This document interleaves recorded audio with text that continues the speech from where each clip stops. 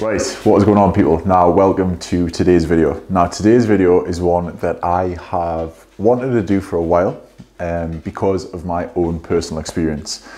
This video is going to be all about how to reduce knee pain and how to strengthen it, how to strengthen those knees and make sure that you get rid and eradicate knee pain for life, okay? Now, about 3 months ago, I had excruciating knee pain.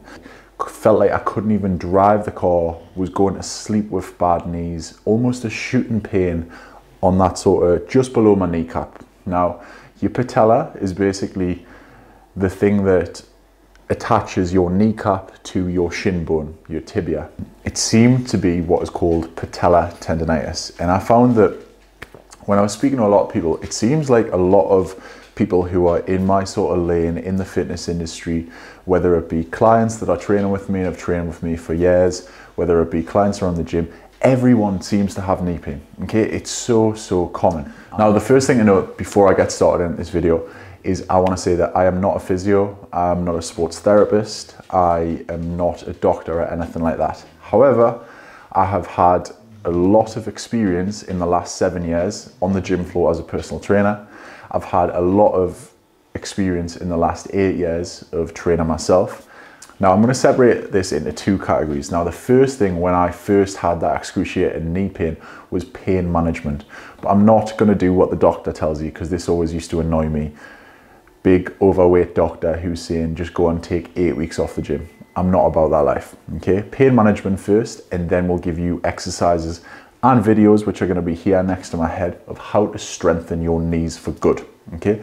So the first 3 things for pain management. Now, the first one, as hard as it is, you need to reduce your training volume. Now, I'm not saying don't train anything. I think movement is always medicine, and that is something that I heard from someone who I look to for advice, okay? But what you can do, for example, before I was hurting here, I was probably squatting or flexing my knee in some way 3 to 4 times per week. So initially, I dropped that down to once per week. So I was pretty much only having sort of 1 lower body squat session, and that's going to eradicate some of the inflammation and going to reduce some of that pain initially. So reduce your training volume or your frequency. The second thing is ice. Ice was one of the absolute best things that I ever got introduced to, and I thought it was a bit of an old wives' tale. Now, I'm not talking about jumping in the ice bath, even though I would do that because it would have the same effect, but I bought online from Cool Sleeve a freezable knee sleeve. Now, after every session where I was feeling a little bit of pain, I was pulling the sleeve on, it was my right knee where I was getting most of the pain.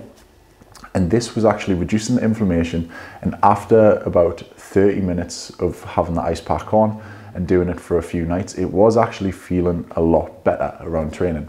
Ice has massive anti-inflammatory properties, so you can definitely reduce that inflammation around the patellar tendon and around the knees by doing that. It's not an old wives' tale. And the last thing, obviously, you probably heard this before, is basic stretching and stretching the muscles around the kneecap. So things like stretching off your calf, so not doing a calf raise, doing the opposite, stretching the calf. I will try and put some calf raises here. Quad stretches. Quite a lot of knee pain can come from having tight quads, and basically the quads being so tight that it tries to pull the kneecap up, and vice versa. The glutes, if the glutes are too tight, they can have some sort of distraction from your knee as well and pull that kneecap into the place where it doesn't want to be, okay? So having tight quads, tight glutes, even probably tight hamstrings doesn't help, and tight calves will definitely give you some discomfort in the knee pain region. So adding some basic stretches, nothing crazy, definitely helped reduce that sort of pain. So the first one here was something that I got from a physio that I was working with from Active Life. Now, I'm going to tag her here. She's called a Stoic Physio, and when I first was working with her, she gave me the heel tap step down, okay? Yeah, heel tap step down. Now, essentially, I had a bit of an imbalance, and it was my right knee that was hurting.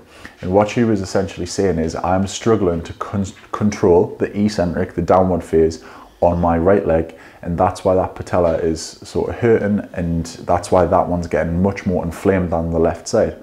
So doing single leg work like this, pre-squatting, it's a bit like a Pollock step up. I'm going to put the video here now, or it already is as I'm speaking.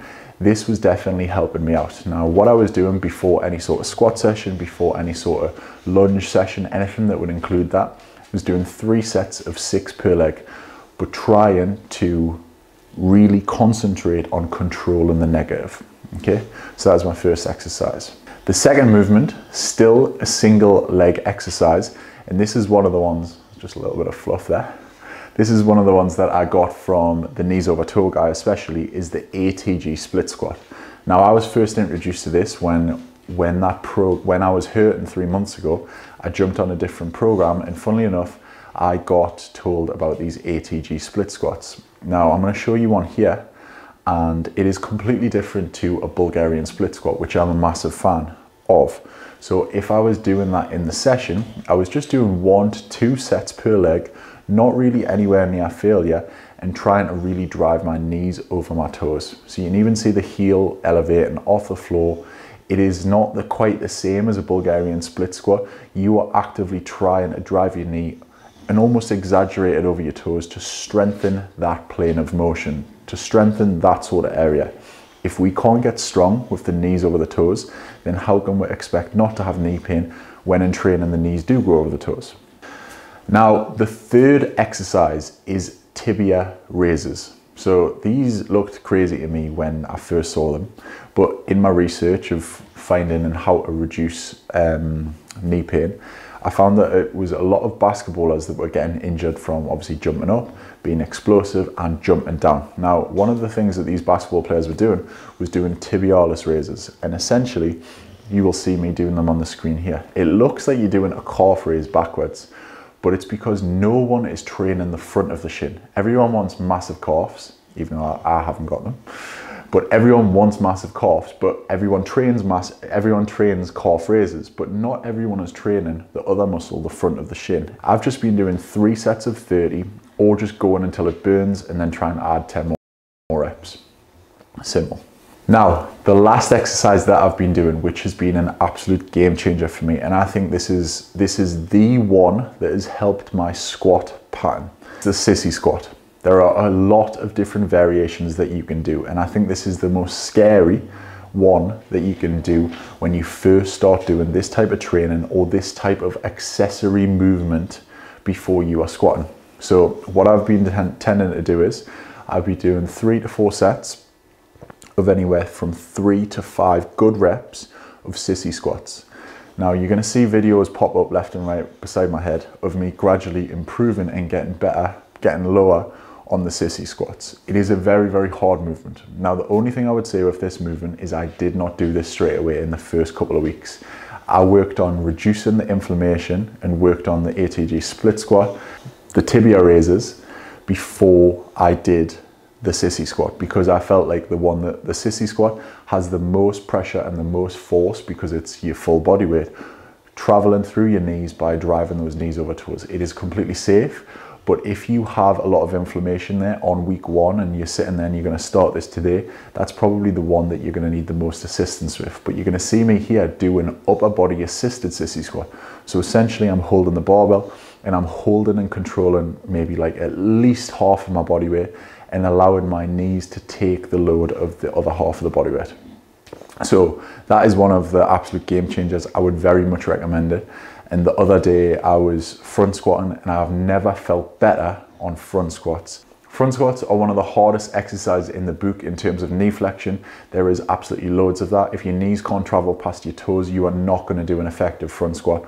That has been an absolute game changer, and I think that the reason I'm more confident than ever with that is because of these sissy squats.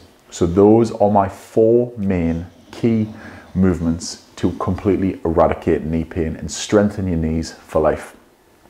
What I've been doing 2 to 3 times a week, normally before my lower body sessions, is doing a couple of sets of each movement, and that has been an absolute game changer. I can't recommend them enough. Now, like I was saying before, there is a lot of people that I've got inspiration from. The knees over toe guy, the stoic physio, Chris, my osteopath, the fruition osteotherapy. I'm going to tag them all here just because I want to try and give people who have really helped me a shout out. But again, if you need some of this, I definitely would include this in your training. Try and spice things up a little bit. If you have any messages and you want to ask me any questions, put them in the comments below and I'll try and get back to you, because I think if you're watching this video, it's probably because you have a real issue. And apart from that, hopefully you can enjoy. I hope you've enjoyed the video. I hope you can eradicate your knee pain. And apart from that, I will see you in the next video. If you like this style of video, give the video a like, give it a thumbs up, subscribe to me if you haven't already, and there's plenty more coming. I know that a certain few people have not got knee pain, but they have back pain and they've already asked for that video. So I will see you in the next video.